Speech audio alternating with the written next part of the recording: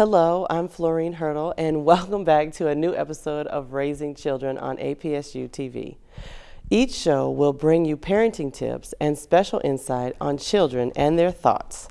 As parents, we need to love, guide, support, pray for, and educate our children. I have a 7-year-old myself, so I've realized that I don't always have the answers that are needed. And on today's show, we are going to discuss music education for our children. This is a topic that many parents desire to start early, but often find that the cost and when to start is a challenge. And some even find it difficult maintaining as their children mature. Many parents may not even think about this topic hardly at all, which leads to the fact that most children across the United States are being tested heavily in subjects like reading, language arts, and math, while other subjects like visual arts and music are being cut out. So today we are joined by Dr. Eric Branscome, coordinator of our very own Austin Peay State University Education Department, to give us some insight and information to help us to train our children, as well as us as parents, on how music education will increase our children's ability to learn better and to see our world in a whole new light. We will discuss why music education provides more opportunities for both parents and their children and offers amazing hands-on learning and experience in aspects of music. Thanks for joining us, Dr. Branscome. You're welcome. Thank you for having me. No problem at all. So tell me, what is music education like for children? Music education for young children is a number of different things. First, it is just experience to the world around them, and young children learn through so many different receptors. They learn by seeing, by touching, by tasting, by hearing, and simply, for example, by giving something that makes noise to an infant teaches them that when they shake this thing it makes noise, therefore they have a little bit more control over their environment. And also when they do that, they begin to experience the world of creativity, and that's another great thing that music can do for young children. When they shake this thing, it makes noise, therefore what else can I touch or mess with, and how does that change my world around me? Music education for young children is also an outlet. Most kids can express things through singing or through playing an instrument or through movement. They can express things that they may not have the vocabulary to express, so it allows for them a connection and an outlet. Music education is exposure. So much of our world is just innately musical, and by just exposing children to all different types of music, you are letting them know all about the world around them. And then last, for a small group of kids, music education is preparation. One of my favorite words for young kids is promise and potential. You never know who's going to grow up and become what. So for some of our kids, you're actually preparing them for what may become their careers in music. Wow, yeah, I would have to say my son is definitely that one, because sometimes he may not be able to say it, but if you put on a song and he can dance it and stomp it away. So, well, we'll be right back after this with more. What was your excuse? I couldn't make it to classes on campus. I didn't want to be the old guy in class. I didn't think I could afford it with my GI Bill benefits. Work was my excuse. Austin Peay State University is putting an end to the excuses. You've been in that desk for years, waiting for the next bell to ring. Now it's time to stretch your legs and your limits. Get up, get moving, get on with your life at Austin Peay. On in. Go!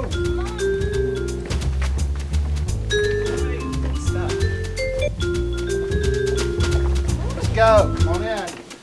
Got a lot more room here. Go. On in.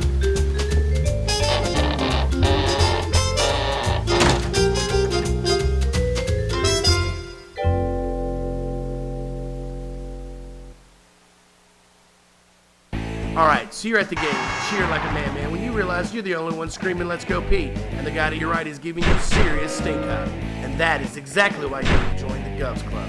For as little as $100, you can get VIP parking and primo seats with loyalty maniacs who will help you cheer, heckle, and high-five your way through every minute of high-flying, heart-pounding, edge-of-your-seat Govs action. Get in the game, get in the Govs Club.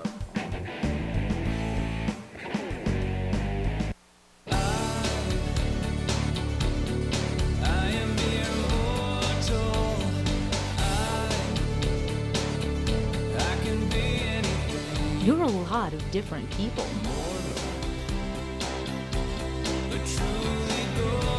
But you can be one more. And if everything's golden, there's no better way. There's no better way. Well, before the break, we were talking to Dr. Eric Branscome, coordinator from APSU Music Education Department, and he teaches undergraduate and graduate courses in music education, and he supervises the music student teachers. He also directs Camp Granada and is the co-director of Watauga Arts Academy. His music education has taken him to parts of Dallas and Waco, Texas, and before that, 7 years as a preschool and elementary music school teacher in Miami, Florida. Well, Dr. Branscome, so earlier we were talking about what music education was, and so why is it that is important for parents and children to have music education? There are several different answers to that question, and the first one is the more important scholarly, researchery sounding one that a lot of music teachers like to cite, and that is that the brain is just naturally wired for math, for science, for all these different languages, for all these different ways of studying. The brain is also naturally wired for music.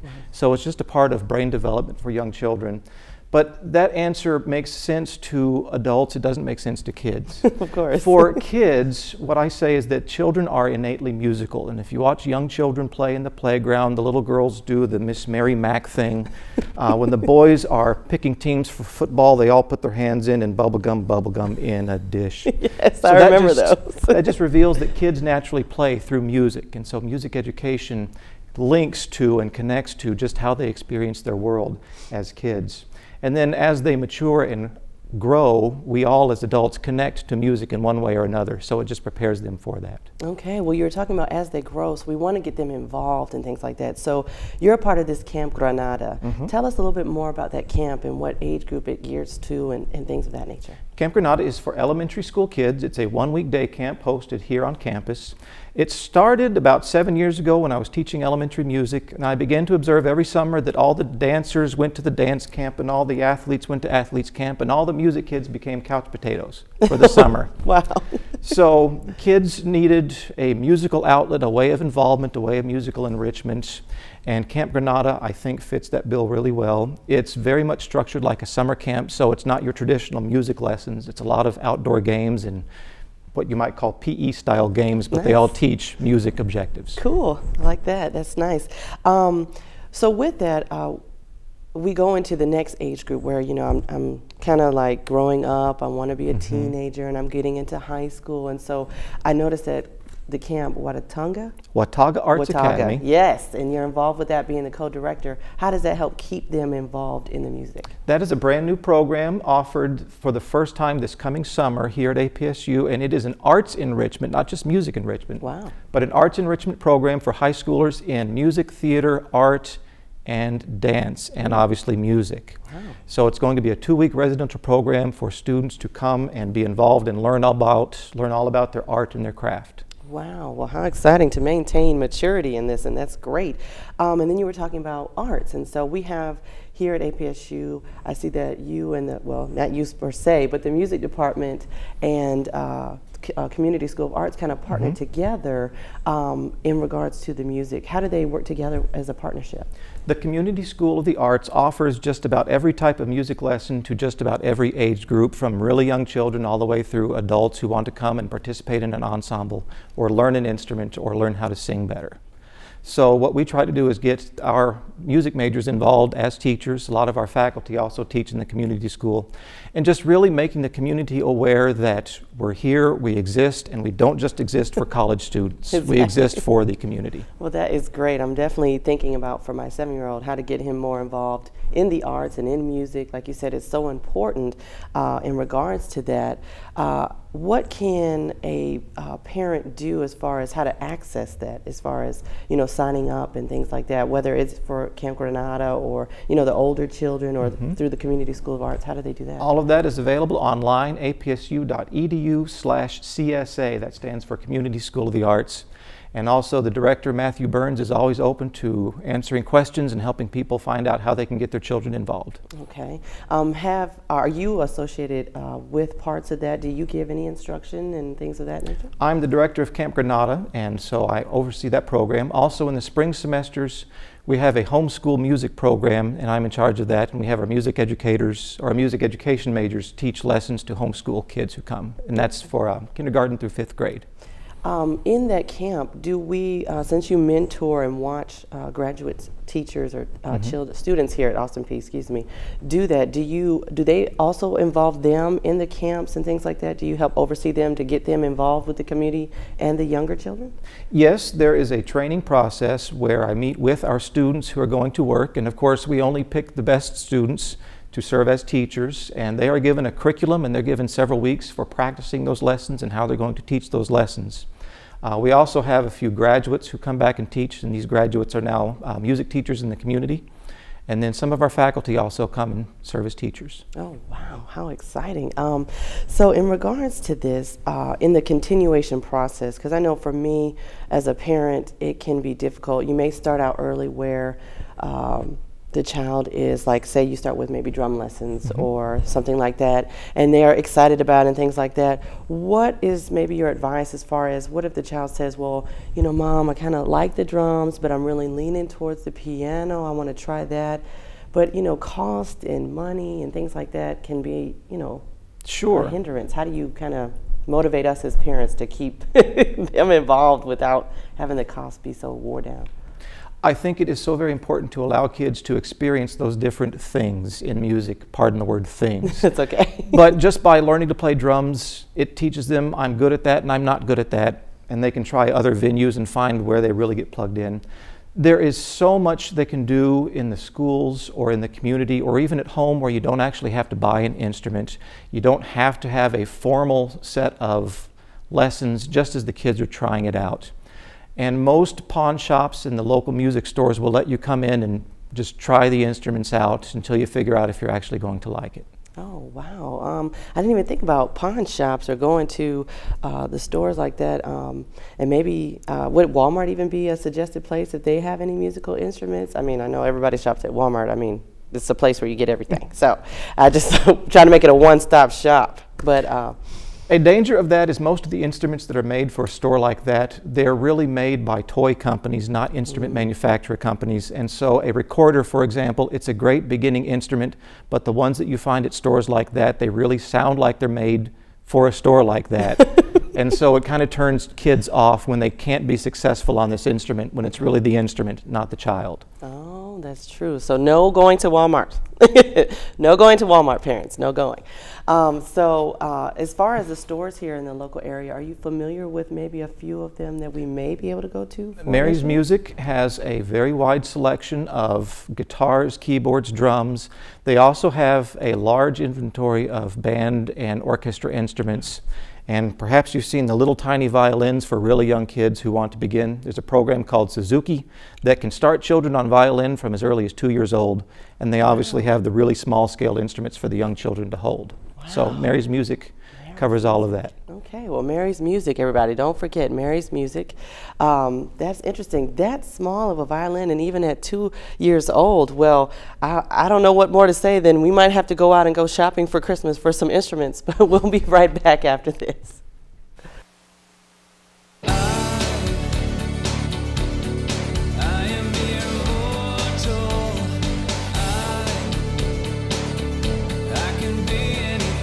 You're a lot of different people.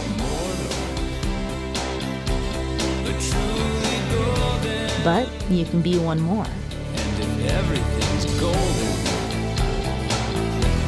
there's no better way. There's no better way.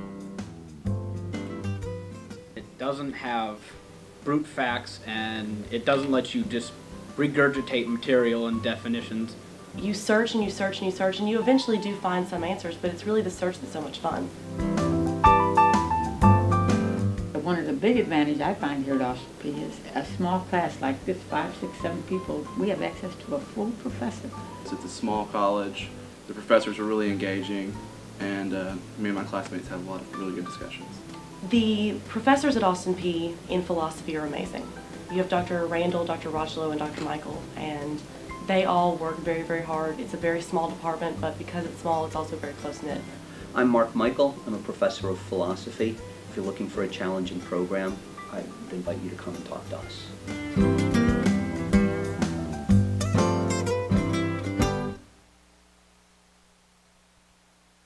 Come on, let's go.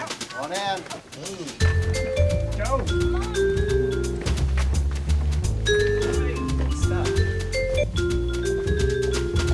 Let's go. Come on in. Got a lot more room here. Go. On in.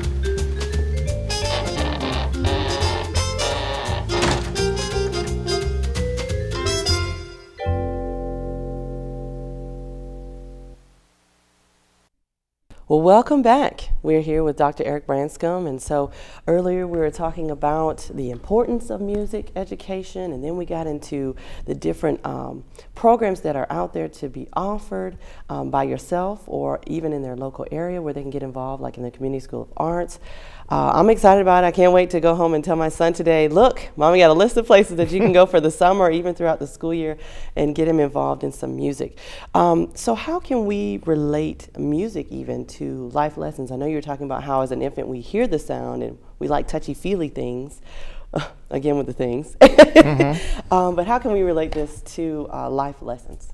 I think the answer to that is, the way I describe it, music is a synthesis activity. When you're involved in music, you're not just doing music.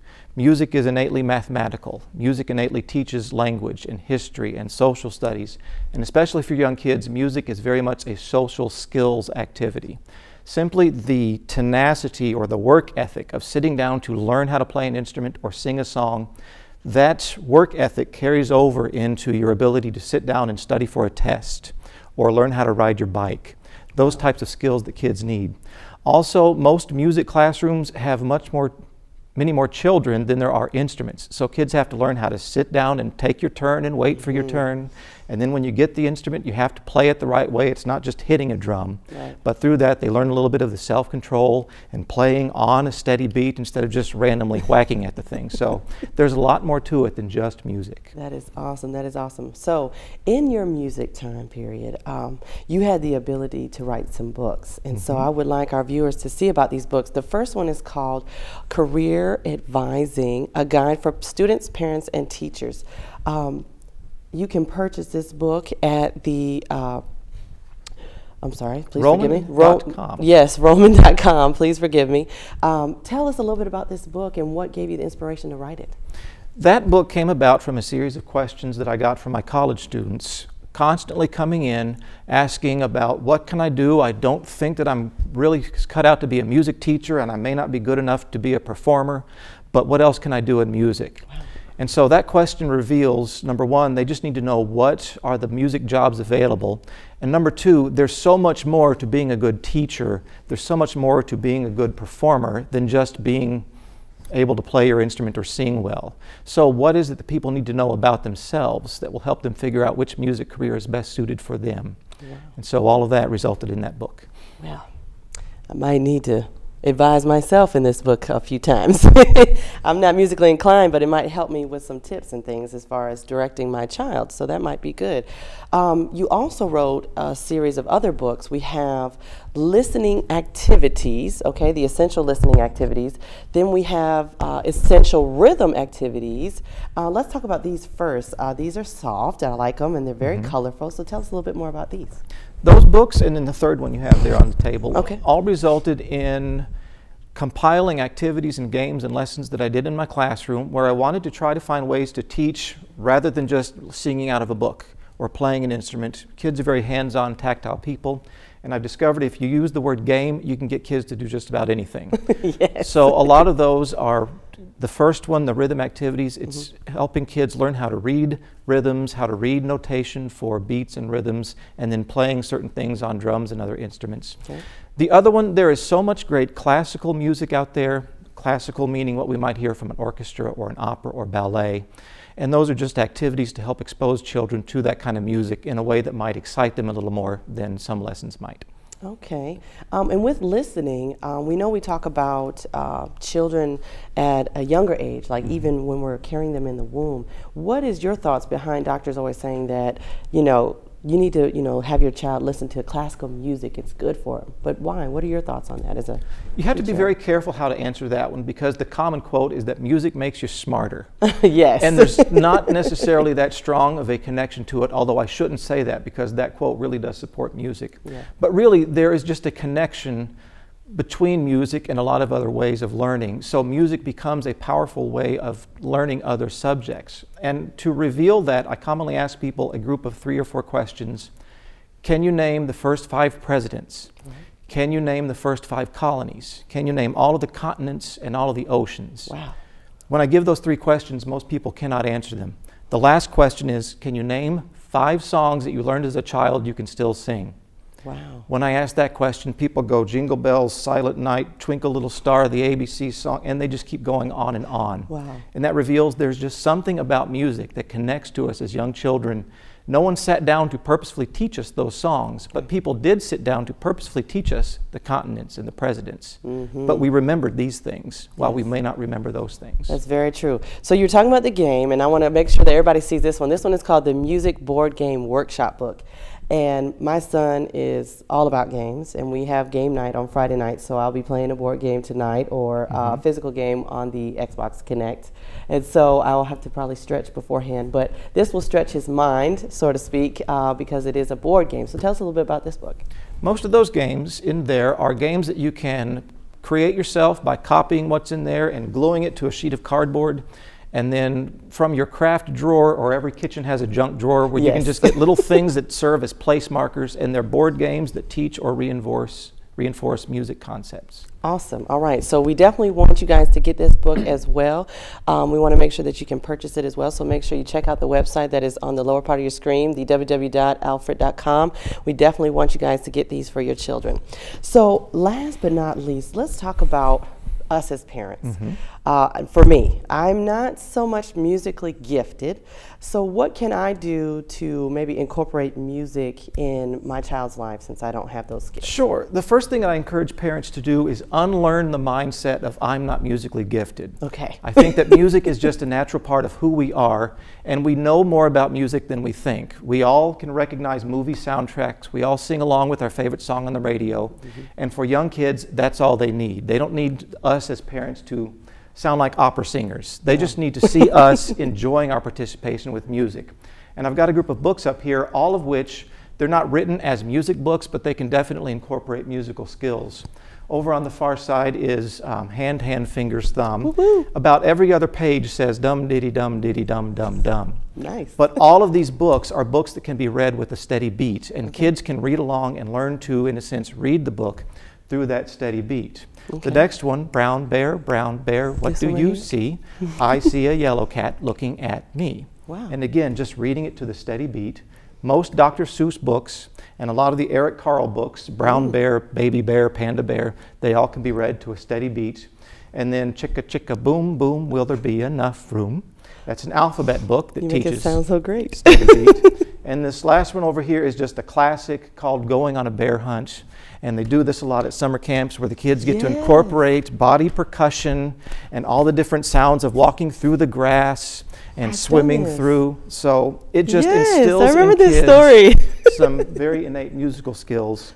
And I think especially here in the Nashville area, most people can at least play a little bit of guitar. And the songs that we learned as kids can become great teaching tools. So I'm used to singing with little kids around me. This is a little bit awkward. But a very well-known song is called Six Little Ducks. And it says, 6 little ducks that I once knew, fat one's skinny, one's fair, one's two, but the one little duck with the feather on his back, he led the others with his quack, quack, quack. Wow. With that song, all you have to do is change one word and let the children get involved. I want a different animal. Some kids might say a dog. So we sing 6 little dogs that I once knew, fat one's skinny, one's fair, one's two, but the one little dog with the feathers on his back. And right there, the kids all break into laughter because dogs don't have feathers. Exactly. So through this song, you're beginning to teach some very basic science concepts about this animal has this characteristic, this animal does not. and also changing the song, he led the others with his quack, quack, quack. Dogs don't quack. Exactly. So what else might we change in that song? He led the others with his bark, bark, bark. Also in that song, you can change the animal like a turtle. He led the others with the shell on his back. He led the others with his turtles don't make a sound. They don't. I was getting ready to be like, I was trying to figure it out. Children have to really think about how else might you change the song. When I've done that one in the past, it's he led the others going really slow. Oh. So you're teaching the children basic music vocabulary that's also part of natural life and living life, going fast, going slow, high, low, and so many other types of words. Wow. Well, I'm very excited about this. When he started with that pat, pat, pat, that really brought back to my remembrance of what it was like to be a child and hear that story. So I'm very excited about that. We'll be back after this. The military forces of the United States have defended our country. The Revolutionary War produced battlefield heroes and statesmen. Our national unity was settled by the Civil War. America strode onto the world stage with the Spanish-American War and to turn the tide in World War I. American military forces were instrumental in World War II and distinguished themselves in Korea and Vietnam. American military might led to victory in the Cold War and today has the lead in the global war on terror. Military art may be the art that enables all other arts to flourish. Study the history of that essential art. Earn an MA in military history at Austin Peay State University.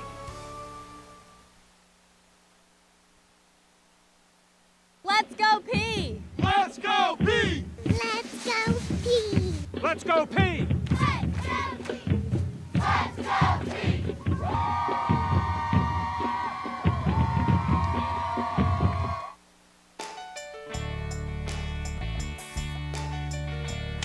Austin Peay in the last 2 years has added more opportunities for students to study abroad, including additional exchange program opportunities for students to study abroad for an academic year or a full semester, and also short-term study abroad opportunities for that student that can't afford to be gone for more than a few weeks.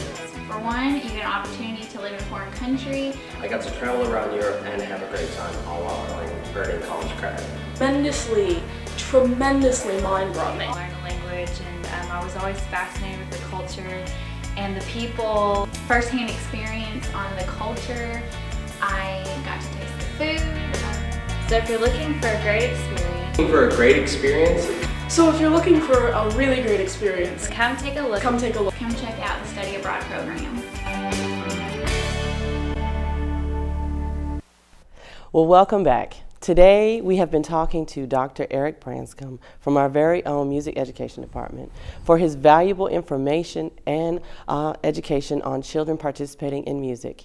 If you are interested or have any questions, please feel free to contact the Department of Music or check out the website at www.apsu.edu/music or by email with smithn like Nancy at apsu.edu. You can even call at 931-221-7818. Teaching children about education of music at an early age can definitely develop them into a well-rounded adults in the future, as well as parents like myself. It is our place to train them and guide them in this portion of their upbringing. Go check out the Department of Music. They have a list of programs and activities, or even if you're not here in the Clarksville area, check out your local area for ways to get your child or your children involved in the music education. In this season of Thanksgiving, please don't just be thankful for food and for time off, but be thankful for the people you are with celebrating. So a special thanks to Dr. Branscome and all of you for watching. I'm Florine for Raising Children. See you next time. Have an awesome day.